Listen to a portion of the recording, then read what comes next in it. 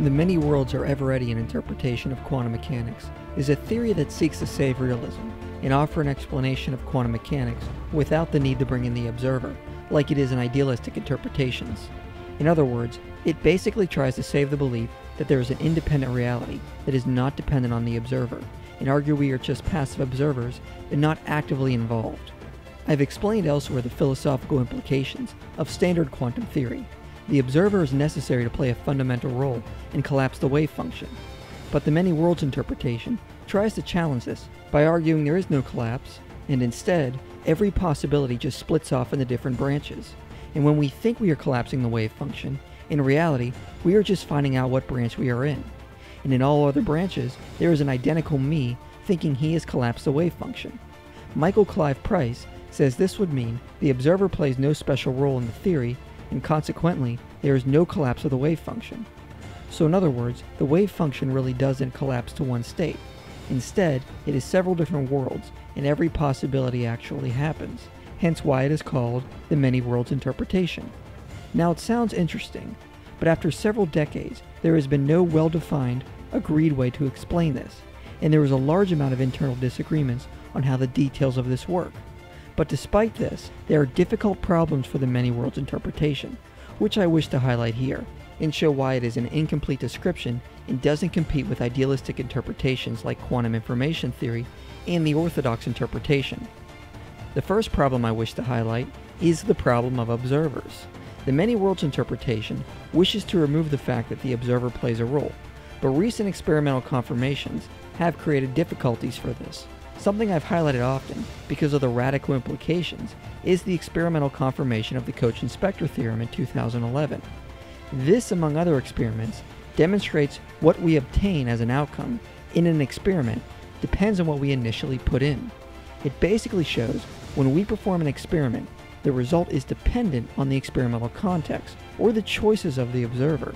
So as they simplified it in the New Scientist magazine, the values you obtain when you measure its properties depend on the context, so the value of property A, say, depends on whether you chose to measure it with property B or with property C.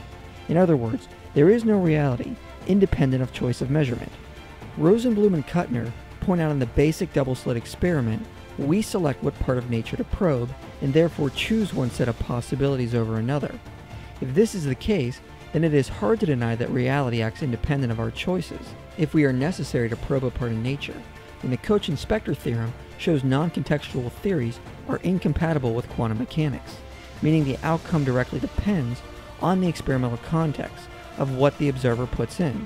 Thus, the many worlds interpretation needs to include the observer's choice as an actual deterministic cause of the system, and this would collapse to the many minds interpretation, which is the theory that many worlds are splitting in the mind of a sentient being. So basically there are not many worlds, and I just happen to find myself in one, but there are many states of me, in all observers, and in each I am making different choices, and every choice I could make splits off. Now the large majority of many worlders wish to avoid this, as Adrian Kent, the leading critic of the many worlds interpretation, explains.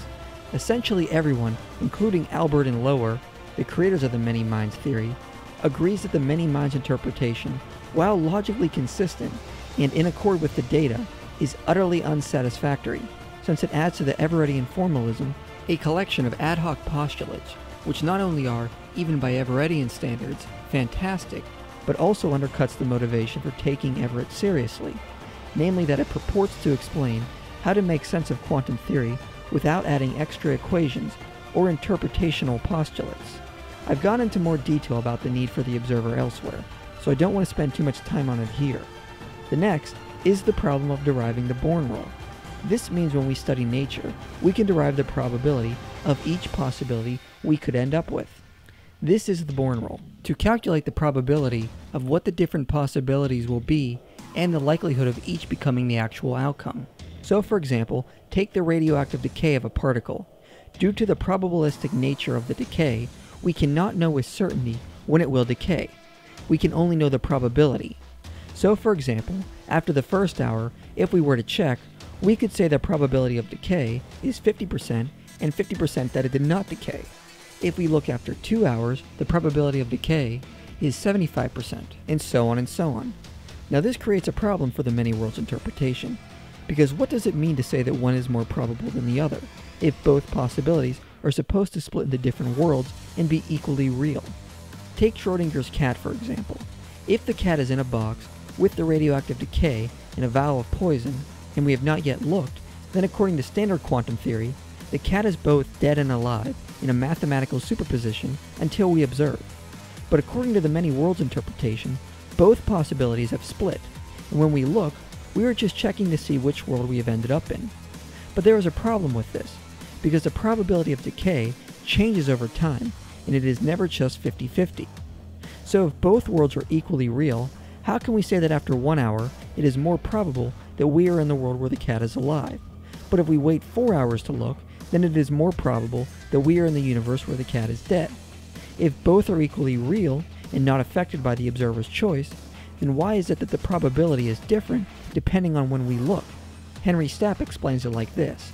The problem is to understand how a relative probability comes to be associated with each of the alternative possibilities, all of which occur jointly and concurrently in the evolving quantum state. Since the occurrence of any one of the possible outcomes is accompanied by the occurrence of each of the other possible outcomes, it is a problem to understand, solely on the basis of the Schrödinger equation alone, how one of the possibilities can be, say, 1 billion times less likely to appear than some other one.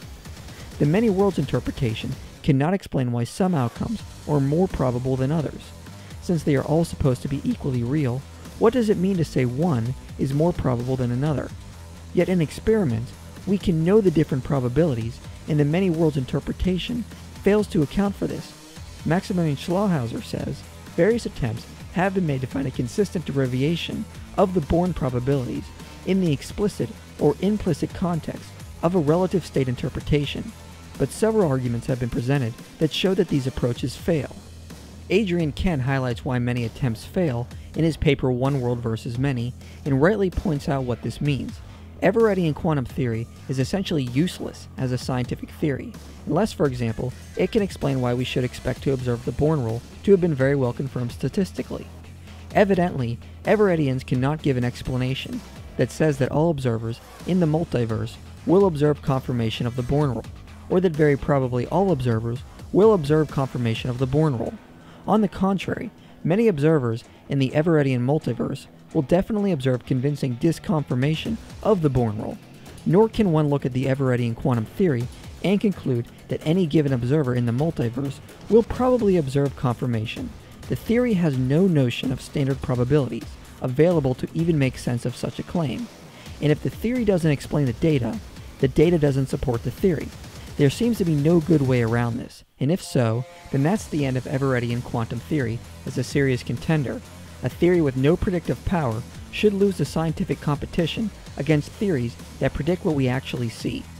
So it is senseless to say that one world is more probable than another, but that is what quantum theory actually predicts, and the many worlds interpretation can't account for this without collapsing to the many minds interpretation, as Kent highlights in his paper. So the next problem to highlight is the preferred basis problem.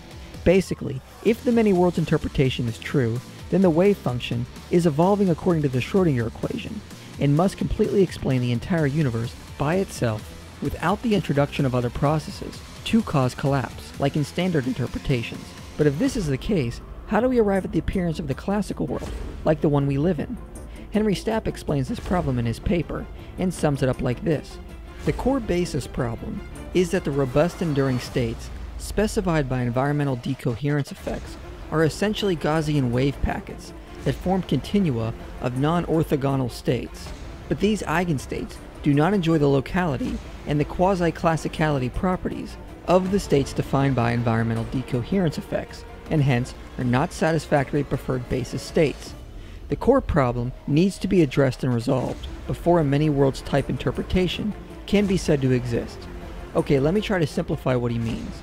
Basically, the many worlds interpretation says that each eigenstate, or possibility in the wave function, becomes an actual distinct branch, or world just like ours. But the wave function is not a bunch of well-defined classical states sitting next to each other, so to speak. It is actually quite fuzzy, or messy, where these different possibilities blur together or overlap. They are not discrete orthogonal, meaning well-defined, states, but are wave packets that form a continuum of non-orthogonal states. This means that these different worlds, including ours, should be blurring together and overlapping. As Stapp says later in his paper, the essential point is that if the universe has been evolving since the Big Bang in accordance with the Schrödinger equation, that it must by now be an amorphous structure in which every device is a smeared out cloud of continuum of different possibilities. Indeed, the planet Earth would not have a well-defined location, nor would the rivers and oceans, nor the cities built on their banks. So if the many worlds interpretation is true, we should be observing a smeared out world, blurred together with others, not a discrete well-defined state, like what we actually live in. Everett, the original founder of the many worlds interpretation, never specified how the wave function was supposed to be defined as several discrete classical states. So the many worlds interpretation cannot account for why we live in a classical world. In idealistic views, like the orthodox interpretation, this is not a problem because there is a collapse mechanism. The essential role of the human participant or observer in the orthodox Copenhagen interpretation is to pick out a particular discrete subspace or a particular set of orthogonal subspaces from a continuum of logically possible alternatives. He is able to do this by not being part of the universe that evolves via the Schrödinger equation. Now, I'd be lying if I didn't note that many worlds advocates have tried to get around this problem. In fact, Stanford Encyclopedia of Philosophy says no one considers this as a problem anymore due to the research into decoherence theory, and refers to a paper by David Wallace. Well, upon reading this back in April, I decided to contact Adrian Kent and see if it was true, and he replied that he didn't think Wallace had solved this problem or that anyone has, and referred me to the second half of this paper where he points out why. Now, Wallace's basic argument is that many classical histories, or worlds, emerge from underlying quantum processes, which actually sounds very idealistic if the classical worlds are emergent. But he discounts a single collapse happening. Instead, all the possibilities go through decoherence into several classical worlds. As he puts it, if each decoherent history is an emergent structure within the underlying microphysics, and if the underlying microphysics doesn't do anything to prioritize one history over another, which it doesn't, then all the histories exist. Now, apart from seeming very idealistic, it is not really explained how these classical worlds just emerge from underlying quantum processes. Kent rightly calls out Wallace on this as a retreat to vagueness and hand-waving on points where precision is really required. It's hard to run a serious argument, pro or con, let alone prove a rigorous theorem, if one doesn't in the end know quite what one's talking about. How exactly does the wave function go through decoherence on its own if the many worlds interpretation specifically excludes extra processes from acting upon it to cause any changes? This is not really explained, and Kent points out various other problems as well. Among them, also noting that Zurich, who has been sympathetic to the many worlds interpretation, charges Wallace with circularity. The ontology is defined by applying the Born rule. Even if one could show, as Wallace claims, that agents defined within the ontology are rationally justified in using the Born rule as a calculus for decisions, it would seem incorrect to portray the argument as a derivation of the Born rule within the Everettian quantum theory. Wallace's argument should rather be understood as attempting to show something weaker, that the Born rule reemerges as output if assumed as input. The last objection I want to bring up is the fact that it lacks parsimony as the simplest explanation of reality. Now, Everettians like to claim it is the simplest explanation out there because it reduces the number of assumptions by removing the need for a collapse mechanism. But as we have just seen, this creates more problems than it solves. For the many worlds interpretation to become a competing scientific model, it needs to resolve these issues. But even if it could, it still has to face the implications that the observer's input does shape experimental outcomes, as the measurement problem and the Cauchy-Spector theorem suggest. So why postulate many worlds to explain the many choices we could have made, and collapse to the many minds interpretation, when it is far simpler just to posit we exist like we intuitively think and are able to just make choices? All idealistic interpretations say is that is what reality is, namely information and mind. Mind select one possibility to be actual from the only information reality we know to exist. All you need to accept is that we exist and there is one reality, which are mathematical possibilities of what we could experience. Why posit these other possibilities are physically real existing worlds that we can never detect or know to exist, when it is far simpler just to say they exist as information in non-orthogonal states, which is how we know them to be in the mathematics. The orthodox idealistic interpretation is really just the philosophical conclusions of the standard Copenhagen interpretation, which was formulated to be the most practical way to handle the quantum world. Furthermore, the whole idealistic view can go beyond collapse and explain other elements of reality, which Brian Whitworth lists in his paper, The Physical World as a Virtual Reality. The many worlds interpretation is only employed to explain collapse, which creates more problems than it solves, and is incapable of explaining other areas of reality, unlike idealism. So if one holds to it, then they still have to make extra assumptions to explain these other aspects of reality, which idealism has no problem explaining since it is akin to Whitworth's virtual reality theory, which makes it far more parsimonious. So why wouldn't we pick a theory that explains much more with much less? So in conclusion, although the many worlds interpretation is an interesting hypothesis, I have to agree with opponents that it is not a competing model unless these problems are solved. Even at that, it is still less parsimonious than idealistic theories of reality. The many worlds interpretation seems interesting, but when you start to look at the details, you realize it has far more problems than meets the eye.